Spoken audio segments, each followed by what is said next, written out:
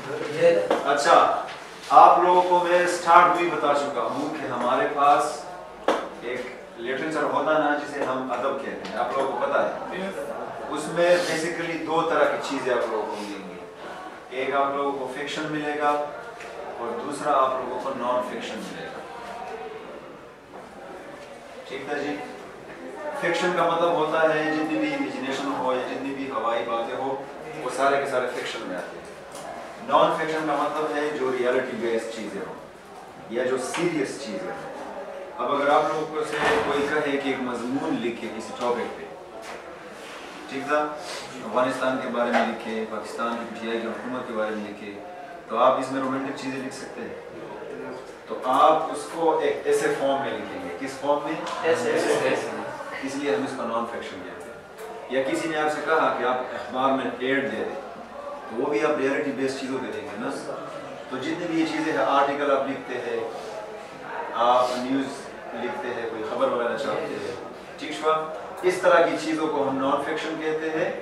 या कोई बायोग्राफी लिखते हैं किसी चीज़ शख्स पे, तो कोई भी शख्स इस तरह नहीं होता जिस तरह फिल्मों में, साउथ इंडियन फिल्मों में कोई किसी को किक मारे और वो उड़े। तो अगर हमारा कोई हीरो है, कैद आज़म है या इकबाल है या कोई और है, तो आप उसकी अगर बायोग्राफी लिखेंगे ना, तो आप ऐसी बायोग्राफी नहीं लिख सकते कि कैद आज़म हवा में उछलते थे और हवा में उड़ते थे, उस पर कोई बिलीव नहीं करेगा। रियलिटी बेस्ड चीज़ें आप लोग लिखेंगे। फिक्शन जो है इसमें आप लोगों के साथ पोइट्री आती है। शायरी में आप जितनी भी ज़्यादा सीरियस हो, लेकिन हवाई बातें ऐसी नहीं करते, वो इतनी ज़्यादा खूबसूरत थी कि मैं बता नहीं सकता। क्यों नहीं बता सकता? खूबसूरत थी, बस बात खत्म। लेकिन हम ऐसा क्यों कहते हैं? और पश्तो का एक शेर है कि just try to make you understand सांगे रखा तशा लड़ा का कज़ंदर पोर्ता शुमा रामाता बनेगा। क्या मतलब? सांगा का मतलब होता है एक हाई लंबे कद वाली लड़की। जो रखा तशा इन केस मी, अदरवाइज अगर मैं खड़ा हुआ तो मैं आपको तोड़ दूंगा। समझ रहे हैं? तो ये हवाई बातें है कि नहीं है? अब आप एक ब्रांच ऑफ ट्री को कंपेयर कर रहे हैं एक फीमेल के साथ, एक तो ये हो गई हवाई बात। मजमून में आप ऐसा नहीं कह सकते कि इमरान खान शाहरुख खान का बड़ा भाई है या वो हवाई है या वो बालों में चलता है, इस तरह चीज़ें नहीं होती। पोइट्री है। दूसरा, शॉर्ट स्टोरीज जो होते हैं वो भी इसी में आते हैं। फिल्म्स लिख ले आप, ड्रामास देख ले, नॉवेल्स देख ले, ये सारे के सारी चीज़ें, या फेबल देखे। फेबल जानते हैं ना, उस तरह की मूवीज या कार्टून वगैरह जो आप देखते हैं, उसमें हेलमेट उठ के आ जाएगा, वो बात करना शुरू कर देगा। गिलास बात करते हैं, चाइनीज बात करते हैं, ये सारी चीज़ें। हाँ, गाड़ियाँ बात करती है। इसको हम फेबल कहते हैं, जिसे हम उर्दू में पहेलियाँ कहते हैं। अक्सर हम कहते हैं कि पहेली मत पूछा, कुछ तवा और ये से मत जोड़ा, झूठ मत बोलो, मतलब। तो लिटरेचर में फिक्शन, नॉन फिक्शन, ये दोनों क्लियर है। अब इस इधर मैंने कहा कि शॉर्ट स्टोरीज, तो ये जो ब्लैंकेट है ना, ये हमारे पास एक शॉर्ट स्टोरी, ठीक है जी। और ये इस तरह की चीजें हो सकती है लाइफ में, लेकिन सेम उसी तरह राइटर नहीं लिखता। कैसे लिखेगा राइटर? आपके रिश्तेदारों में कोई डेथ हो गई, आप बहुत नाराज हैं, तो आप नाराज हैं बस नहीं, तो आप उसमें मिठास तब डालते हैं जब आप कहेंगे कि यार मैं इतना आज़ादा था जैसे मेरे कंधों पे पूरी दुनिया का बोझ हो। ये हकीकत है। जब तब वो चीज़ के था तो पता होगा कि पूरी दुनिया को तो छोड़े। आप समझ रहे हैं? पूरी दुनिया का बोझ, ठीक है। या इस तरह मैंने फील किया जब मैंने सुना कि उसकी अम्मी मर गई या वो मर गया, जैसे मेरे सर पे छत गिरा, जिस तरह नवासाड़ के सर पे गिरा। शॉर्ट स्टोरी थी ना, इस तरह रियल में हो। अगर उसके सर पे छत गिरता, समझ रहे हैं? अब इसमें ब्लैंकेट जो है ये इसका टाइटल है, और टाइटल आप लोगों को पता है किसी सबक के नाम को कहते, ठीक है। इसका एक थीम भी होगा जिस मकसद से ये लिखा गया होगा, जिसमें जनाब आप डिस्कशन करते हैं, पेरेंट्स रिस्पेक्ट या लव पे बात करते हैं। सिंपली वीडियो इन्फॉर्मेशन, अगर आप हाई लेवल पे फिर इसको पढ़ेंगे, इसको हम, एक होता है रीडिंग, इसको समझे सलमान? Yes sir. अच्छा ना चेता बोल। एक होता है क्लोज रीडिंग, एक होता है रीडिंग। ये मैंने सिर्फ पढ़ लिया कि इन्होंने लिखा है कि ABHP, गंदा कुछ क्यों नहीं लिखा ना GP या GM वगैरह वगैरह। हाँ कोई समझ गए, लिटरेचर है, पोइट्री है, डिक्शनरी। क्लोज रीडिंग इसे कहते हैं। हैंडराइटिंग इसकी, अच्छा ये किसने लिखी है, इसने लिखी है, किस चीज पे लिखा है, लिटरेचर पे, क्यों लिखा होगा, सर ने लेक्चर दिया है। हर सवाल का आप पूछते हैं और फिर जवाब ढूंढते हैं, इसको हम कहते हैं क्लोज रीडिंग। जब आप पूरे की पूरी डिटेल में जाते हैं उसको हम क्लोज रीडिंग या एनालिसिस कहते हैं। ठीक है जी।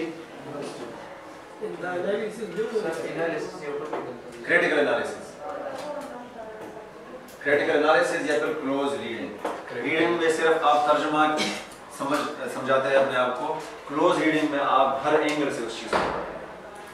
ठीक है, ये किताब है, ये हमारी इंग्लिश की किताब है, बस ये हम रीड करते हैं। क्लोज रीडिंग क्यों है? अंग्रेजी इज इम्पोर्टेंट, तो अंग्रेजी इज क्यों इम्पोर्टेंट, फारसी क्यों नहीं, अरबी क्यों नहीं? क्योंकि अंग्रेजी दुनिया की ये है, वो है, वो है, ये है, आगे ये है, सिस्टम हमारा ये हिस्ट्री में जाए, यूँ कि हम पे 200 साल हुकूमत कर चुकी है। अगर आप इसके वजूहात में जाएंगे, सिर्फ इस चीज़ के एग्जाम्पल दे रहा हूँ, ये रीडिंग नहीं, तो फिर इसको हम क्लोज रीडिंग कहेंगे। ठीक है, एक होता है तर्जुमा, उसको हम रीडिंग कहते हैं, या हमने सिर्फ नाज़रे से कुरान मजीद पढ़ी। क्लोज रीडिंग का मतलब है तफसीर में जाना। चलो ये ठीक है, ये बरेलवी ये कहते हैं, देवबंदियों की क्या तफसीर है, शिया क्या कहते हैं इसके बारे में, समझ रहे हैं? हर एंगल से आप कुरान मजीद को, हदीस को देखते हैं, उसको हम क्लोज रीडिंग कहते हैं। सो द ब्लैंकेट जो है उसमें पेरेंटल लव कहा जाता है, और as you saw so you mauve, as you saw so you mauve, या शल यू रीड, जैसा करोगे ऐसा करोगे। स्टोरी किताब को देखे, द ब्लैंकेट, वो कंबल या स्पेसिफिकली कंबल की बात हो रही है। It was a fine September night. सितंबर इस बड़ा इसलिए लिखा है कि ये एक खास महीने का नाम है, और जब भी जनवरी, फरवरी, मार्च, अप्रैल इस तरह की चीजें आएंगी ना, तो वो जुमले के स्टार्ट में हो, मिडल में हो या एंड में हो मोहम्मद, वो हम बड़ा लिखेंगे, कैपिटल लिखेंगे। It was a fine September night. A thin white moon rose over the valley. Rose का मतलब है rise, उठ जाना। Rose का मतलब है उठ गया। सेकंड फॉर्म है rise का। एक हमारे पास रोज जो है वो नाउन है, जो हम गुलाब को कहते हैं। एक है रोज, वो वर्ब है, और सेकंड फॉर्म है किस चीज का? rise। समझ गए? तो ये जो रोज है इधर बुक में ये वर्ब है के उड़ गया, चांद उड़ गया। ओवर द वैली, वादी के ऊपर। Peter 11 years old did not see the moon. Peter जो है इसमें एक लीडिंग कैरेक्टर है। क्या है? पीटर हमारे साथ एक लीडिंग कैरेक्टर है। लीडिंग कैरेक्टर का मतलब होता है किसी कहानी में हीरो, हीरोइन या फिर विलन, बेसिकली।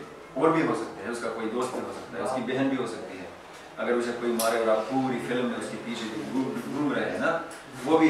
लेकिन स्पेसिफिकली हीरो, हीरोइन और क्योंकि या तो लड़की के पीछे पूरी फिल्म, या हीरो की कहानी, या फिर विलन के पीछे स्टार्ट से लेकर एंड तक भाग रहे हैं, वो उसका दोस्त भी होता है। आप लोगों ने इस तरह के मूवीज देखे होंगे। तो पीटर जो है इसका लीडिंग कैरेक्टर है, काइंड ऑफ हीरो है इस कहानी का। He didn't feel the cool September breeze blow into the kitchen. उन्होंने ये नहीं देखा कि किचन में एक खूबसूरत सितंबर की हवा चल रही थी। सितंबर का मतलब होता है कौन सा महीना? सितंबर का महीना। हाँ, नवंबर। Very good. सितंबर का हमारी गुड महीना। अच्छा, तो उसमें ठंडी हवा, एक होता है ब्रीज, एक होता है विंड। ठंडी हवा, विंड जो होता है वो अनरोमांटिक हवा, और वो तेज भी हो सकती है। ब्रीज जो होता है वो मध्यम और ठंडी। छोड़े जिस तरह हम लोग और नहीं कर सकते ना, जिस तरह शेले जो है वो एक पॉइंट में कहता है कि भूल गया शेले था कि कोई और, I woke up early and then the breeze came and kissed my cheeks, इस तरह कि हवा आ गई और मेरे cheeks को किस किया ऐसा, तो वो आपको किस करती है। बाज हवा ऐसे होती है जैसे सादा शके दरबान राउडी उदा मख जैसे खड़ पड़े कंजरे में शके वाले हवा तो कंजरे आगे चलेगी हां अच्छा low into the kitchen for his thoughts were fixed on a red and black blanket on the kitchen table kitchen में है वो बंदा यस सर कुछ कर रहा है हीटर लेकिन वो हवा को महसूस नहीं कर रहा है इतनी खूबसूरत हवा है मौसम है क्योंकि उसका जहन एक कंबल पे टिका हुआ है एक रेड एंड ब्लैक कंबल है क्यों टिका हुआ है इतनी जरूरी कंबल थी क्या कोई मसला था गिफ्ट था क्या था और उधर किचन में एक टेबल है उस पे ऊपर पड़ी है ठीक है yes sir The blanket was a gift from his dad to his granddad, a going away gift. कंबल क्या इसलिए था उसके अब्बू ने खरीदी थी उसके दादाजी के लिए और दादाजी के लिए इसलिए खरीदी थी कि उसके दादाजी घर से जाने वाले थे गोइंग अवे गिफ्ट घर को छोड़ने वाला एक तोहफा था they said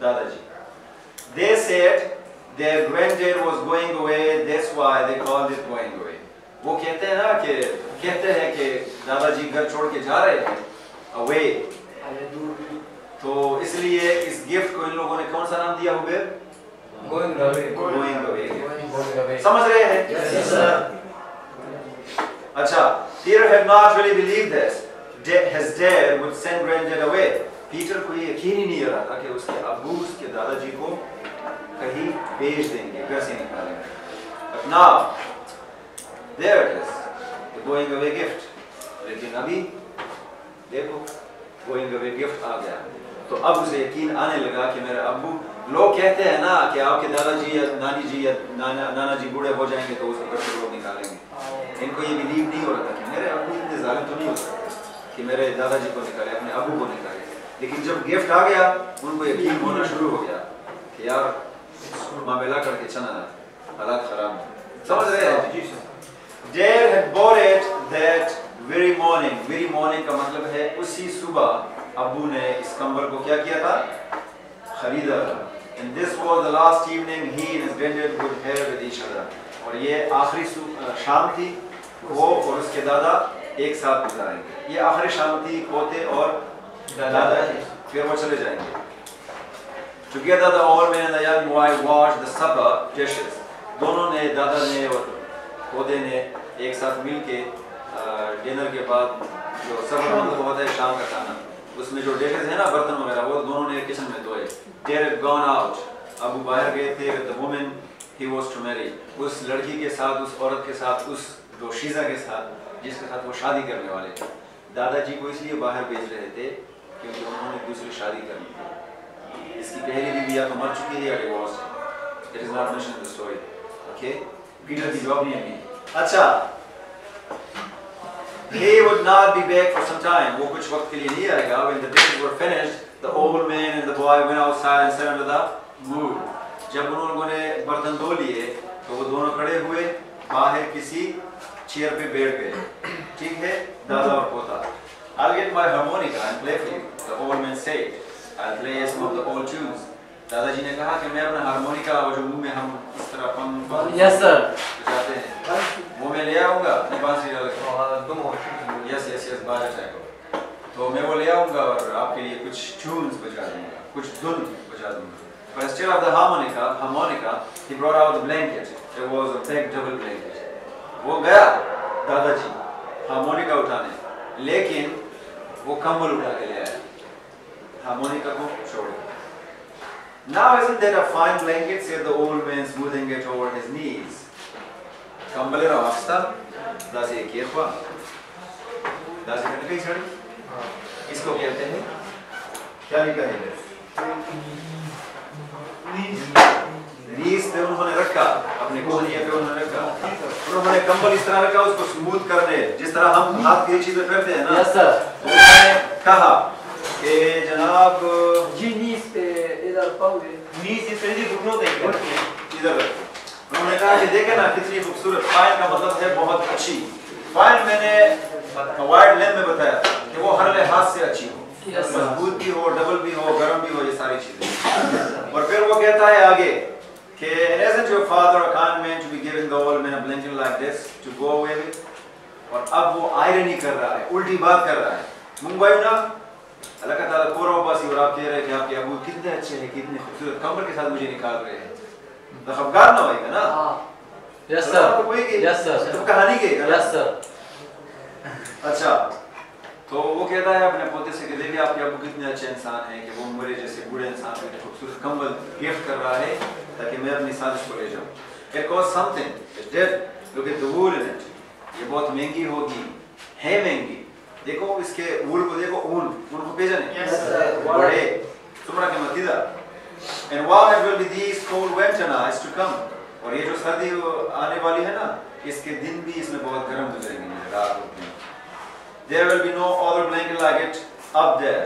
किसी के साथ भी इस तरह की कंबल नहीं होगी क्योंकि ये ओल्ड हाउस उसे भेज रहे थे। Old age home. हाँ। जहाँ पर बूढ़े रहते। It was like granted to be saying that he was trying to make it easier. ये इसलिए कह रहा था कि वो अपने आप के लिए ये चीज़ आसान बना रहा है। अगर आपकी कोई फौजी वगैरह घर में हो जाते हैं, it's life, you know, अपने आप को हौसला देना। जिस तरह नवासार दे रहा था। दाब के यार। दाब वो जिंदगी था। और वैसे ये वाले जो भी पंगा झाड़े। वैसे भी यार आप ना दाखो। ठीक है जी। Tool यार. Ever since they talked about going away, Granddad had said it was his idea. जब भी going away की बात आती थी तो सादिक शाह कि दादाजी घर छोड़ के जा रहे हैं, तो दादाजी ने हमेशा ये बात की कि ये मेरा आइडिया है कि मैं घर जाऊँ, यहाँ से जाऊँ, क्योंकि मेरा बच्चा तो मुझे नहीं भेज रहा, हालांकि बेटा भेज रहा था।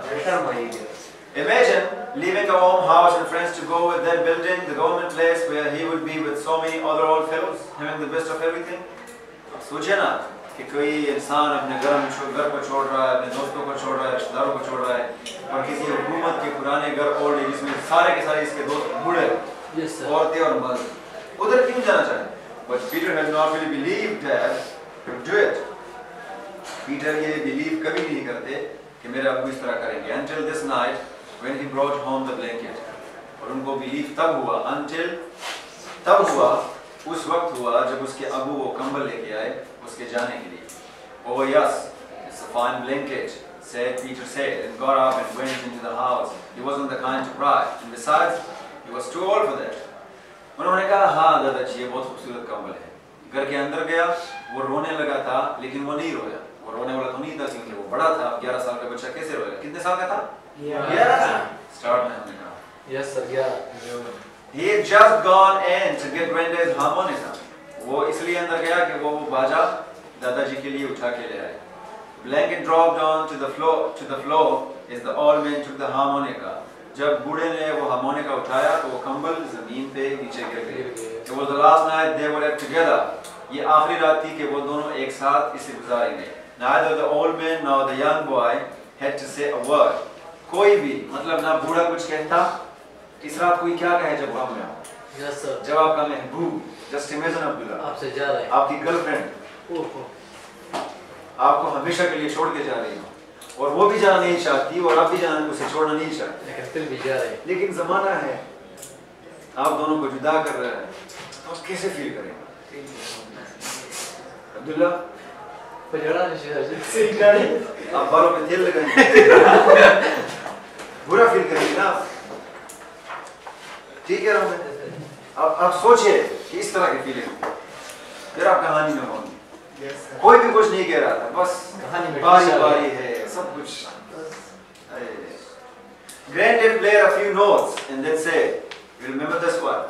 दादाजी ने कुछ ट्यून्स बजाए, कुछ धुन गाए या उसमें बजाए, फिर कहा कि तुम इसे याद रखोगे। अब्दुल्ला कितनी डीप बात है, लेकिन ये दादा और पोते की है, आपकी तो अलग स्टोरी। आपका तो शर्म कहता है स्टोरी, आपका तो mustard plant. The then moon was high overhead and the gentle breeze blew down the valley. फिर जो है, अच्छा नाइदर का मैंने ऊपर सोचा, नाइदर जो है या नीदर, ये दोनों हम कह सकते हैं। नीदर जो है वो अमेरिकन कहते हैं स्लिम नीदर, और ब्रिटिश जो है वो कहते हैं नाइदर, आर या रा ये कुछ नहीं कहते, अमेरिकन कहते हैं नीदर या वेदर या ईदर, ब्रिटिश कहते हैं आइदर और नाइदर, वो थोड़ा सख्त बोलते हैं। अच्छा फिर जो है मून थोड़ा उसके सर के ऊपर क्योंकि with the passage of time रात भी होने लगी थी, देर हो रहा था, और जेंटल ब्रीज जो है वो भी उस वैली में नीचे आ रही थी, वो ठंडी हवा आ रही थी। The last time Peter thought he would never have run and play again. आखिरी दफा पीटर ने सोचा कि दादाजी फिर इस धुन को गाने वाले नहीं होंगे नहीं दादाजी, तो कौन गाएगा? ठीक है? It was well that Dad was moving to a new house. ये अच्छी बात थी कि अब्बू जो है वो एक नए घर में शिफ्ट हो रहे थे, away from here, इधर से बहुत दूर। अब पीटर को ये भी एक अच्छा चीज़ है कि जिन लोगों के साथ आपकी मेमोरीज हो वो जगह आप छोड़ दे, आप अच्छा फील करते हैं, अदरवाइज आप बर्बाद हो जाएंगे आपके। ठीक है? He didn't want to set her outside the fine evenings under a white moon with rented gone. वो नए घर में शिफ्ट होंगे अपने अब्बू के साथ, तो वो इस पुराने घर में नहीं होंगे ना, तो वो नीचे मून में अकेले बैठेंगे नहीं, वो हारमोनिका को मिस नहीं करेंगे, दादाजी को मिस, वो यादें नहीं होंगी। That's it. The music ended and the two sat for a few minutes in silence. गाने वाने खत्म हुए और ये दोनों जो है कुछ मिनट्स के लिए खामोश बैठे। Then Brother spoke, here's something happier. फिर दादाजी ने कहा, देखिए अब कोई खूबसूरत खुशी वाली चीज है। एक होता है हैप्पी, ये एडजेक्टिव, you are happy, आप खुश हैं, तो ये क्या हुआ? एडजेक्टिव, इसने आपको मॉडिफाई किया। एक होता है हैप्पियर, ज्यादा खुश, एक होता है हैप्पीएस्ट, सबसे ज्यादा खुश। Positive degree, comparative degree, superlative degree. Clear? Yes sir. हाँ, तो इससे मैं कुछ खुशी वाली चीज अब बताता हूँ आपको। क्या है? Peter said and looked out over the valley. Dad would marry that girl. Yes, that girl who had kissed him and who had said she would try to be a good mother to him and all that. अच्छा, खुशी की बात यह है कि Peter बैठा और इधर उधर देखा नेचर में, और उन्होंने सोचा कि अब वो जो है वो उस लड़की से शादी करेंगे जो लड़की ने एक दिन पीटर को किस करके कहा था कि वो एक अच्छी माँ बन के उसके साथ रहे, स्टेप मदर बन। ठीक था जी? The tune stopped suddenly and Red said, "It's a poor tune." वो गाना रुक गया। पीटर ये सोच रहा था, अपने आप के साथ ये बातें कर रहा था कि गाना रुक दिया, और दादाजी ने कहा कि यार ये अच्छी ट्यून नहीं है, except to be dancing to, इसके साथ अगर नाचा जाए तो फिर ठीक होगा, otherwise it's not a good tune. And then it's a fine girl your father's going to marry. और देखे ना वो खूबसूरत लड़की है, कितनी खूबसूरत लड़की है, सुशील है, जिसके साथ आपके अब्बू शादी करने जा रहे हैं। He'll feel young again with a pretty wife like that. आपके अब्बू फिर से जवान हो जाएंगे इस खूबसूरत लड़की के साथ। जवान बोली? लगा मतलब ची पीटर तो 11 साल दे, so it means कि आप लोग 38, 40, 40, yes sir. वो आप कुछ इस तरह आप कोई लेट के कहना जरूर शांत होने दी। सब शांति। Kasam poate să dividăm de să vadă moada că era. Nu că dar dar pe peram alta. Last week the jiwa दुनिया के especially सलमान। मलिक सलमान भी नहीं हो, सुबह से ना पीजे। डिजाइनर तो होता है। अच्छा, प्लार में जब याद बांध शेर देखा जैसा। He is saying, and what would an old fellow like me do around the house, getting in the way? कबाब में हड्डी बनेगा। मेरी तरह बूढ़ा आदमी क्या करेगा? वो एक साथ होंगे। कबाब में हड्डी बनेगा, getting in the way, मेरे रास्ते में ना बिल्कुल नहीं। An old fool with all the talk about backaches and pains. मैं तो एक बूढ़ा आदमी हूँ, कभी पीठ में दर्द होता है, कभी यहाँ दर्द होता है, कभी वहाँ दर्द होता है। तो उन दोनों की केमिस्ट्री जो है वो मेरी वजह से बहुत ज़्यादा खराब होगी, रोमांस बर्बाद हो जाएगा। Yes sir. And then there will be babies coming. फिर उन दोनों के बच्चे होंगे।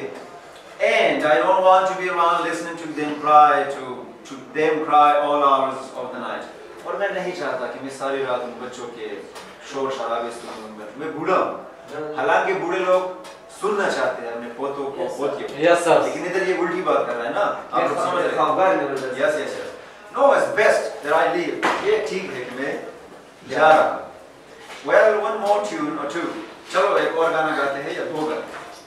And then we will get to bed. और फिर हम सोने जाएंगे। Get some sleep. सो जाएंगे। In the morning I'll get my new blanket and take my leave.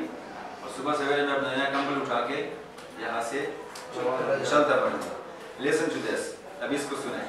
It's a bit of sad tune, but a nice one for a night like this. अब इसको सुनो मेरे पोते। ये थोड़ा बहुत गमगीन है, लेकिन इस तरह की रात के लिए अच्छा है। They did not hear the two people coming down the road, Dad and the pretty girl with a hot, bright face like a door. ये बातें कर रहे थे उन दोनों ने अपने साथ एंगेज थे ना एक दूसरे के साथ, तो उन दोनों ने अपने अब्बू को और उस खूबसूरत लड़की को नहीं देखा जो कि एक खूबसूरत शक्ल वाली है और गुड़िया की तरह मासूम है, कि वो रोड की तरफ से नीचे आ रहे हैं. But they heard her laugh and the tune stopped suddenly. लेकिन दोनों ने, पोते और दादा ने, उस लड़की को हंसते हुए सुना तो वो बाजा उन्होंने बंद कर दिया. Dad did not say a word, but the girl walked up to Granddad and said prettily, "I'll not be seeing you in the morning, so I came over to say goodbye." Dad ने कुछ नहीं कहा, लेकिन वो लड़की आ गई दादाजी के करीब. उनसे कहा कि मैं इसलिए रात को आ गई आपके पीछे आपसे मिलने, सुबह मैं आपको देख नहीं आऊंगी. दुख होगा ना, हालांकि मैं भेज रही हूँ आपको, लेकिन एक्टिंग होएगी. अच्छा, it's kind of you, said Granddad, looking down at the floor. दादाजी नीचे देख रहे हैं, वो लड़की उसके सामने है. नहीं, ये बहुत बड़प्पन है आपका, ये बहुत बड़प्पन है आपका. वो नीचे देख रहा है, उसको आंखों में नहीं देख रहा. जरा दे शर्मीगी थी आपको. मॉडर्न बेशर्मा, अच्छा तो शर्मीगी. And then seeing the blanket at the food, he bent down to pick it up. Will you look at this? He said, sounding himself like a little boy. Isn't this a fine blanket my son has given me to go away with? वो नीचे देख रहा है, और फिर उसकी नजर उस नीचे पड़े कंबल पे पड़ी. दादाजी तो बच्चों की तरह बिहेव करने के लिए उन्होंने उठाया और लड़की के सामने, देखे ना कि खूबसूरत कंबल नहीं है, मेरा बेटा मुझे दे रहा है, मुझे यहाँ से बाहर निकालने या भेजने के लिए. देखे ना कितनी खूबसूरत कंबल है, ये कितना खूबसूरत कंबल है. Yes, she said, it's a fine blanket. हाँ, बहुत खूबसूरत कंबल है. She felt the wool again. Wool again आप फील तब करेंगे जब उसके हाथ इस तरह करेंगे. तो लड़की ने अगेन गिलास रहा उसका चेहरा. शेफ को बोला grande. She felt the wool again and said, a fine blanket indeed. हाँ, बहुत खूबसूरत है. She turned to Dad and said to him coldly, must have cost a pretty penny. क्या कहा जी? Must have cost a pretty penny. Dad को इस तरह उसको अपने एक्सप्रेशन से समझाते हुए, बहुत कीमती कंबल है, काफी महंगी खरीदी होगी ना आपने. समझ गए? Yes sir, yes sir. मतलब आपने इतनी महंगी कंबल क्यों खरीदी? ये साहब बेचारा तो वैसे ही बूढ़ा है, जा रहा है. خبرداری شیخ سعی ورکه ولی ورکه سعی دی ورته وای چې ولی د خشې وی دا غریبه ده پورا شړیا واخ کمبلا ولی ورکه یا pretty penny का मतलब है कि पैसे होते हैं. penny का मतलब असल में होता है सिक्का. डेयर डियर स्ट्रोट चाचा करो अब्बा जी सुन लेना ना. I wanted him to live the best. मैं चाहता था कि वो अच्छे तरीके से घर छोड़े. ठीक था जी. The girl stood there, still looking at the blanket. It's a double one too. और लड़की उधर खड़ी होके उसी कंबल को देख रही है. यार ये डबल भी है. Yes sir. मैंने तो सोचा नहीं था. Yes sir. कैसे शराबी से खुला. सेंटर से हाँ. हाँ, डबल भी है यार. Yes, the old man said. तो बूढ़े आदमी ने कहा हाँ, डबल भी है. It's a double one. A fine blanket for an old fellow to be going away with. ये डबल भी है और ये एक इंतहाई खूबसूरत कंबल है और अच्छी कंबल है उस बूढ़े इंसान के लिए जो घर छोड़ के जा रहा है. Boy suddenly walked into the house. लड़का घर के अंदर गया. He could hear the girl still talking about the expensive blanket. लेकिन वो उस लड़की को सुन रहा था. घर जाते हुए वो सुन रहा था कि लड़की अभी भी कंबल के बारे में बोल रही है. बात कर रही है. He heard his dad get angry in his slow way. उन्होंने ये भी सुना कि उसके अब्बू आराम से गुस्सा हो रहे थे. किस लड़की पे? इसकी बच्चे बस प्ले देखना, यो कंबल आता है. ये वाला तो बोले थे कंबल वाला रशी. And now she was leaving. And now she was leaving. और अब वो जाने वाली थी. गुस्से में अब गुस्सा हो गया ना. जाहिर सी बात है, खूबसूरत लड़की क्यों गुस्सा बर्दाश्त करे? ये खूबसूरती पर किस काम आएगी? मुहब्बा चखज़ा दखली गुजारा बना के. अच्छा कहाँ थे आप? अच्छा. Get angry in her slow way, and now she was leaving. As Peter came out, जैसे ही पीटर बाहर निकला, the girl turned and called back, "No matter what you say, it doesn't need a double blanket." Peter निकला और वो जा रही है अच्छा जो भी हो, लेकिन इतने खूबसूरत कंबल की जरूरत इस बूढ़े को नहीं है।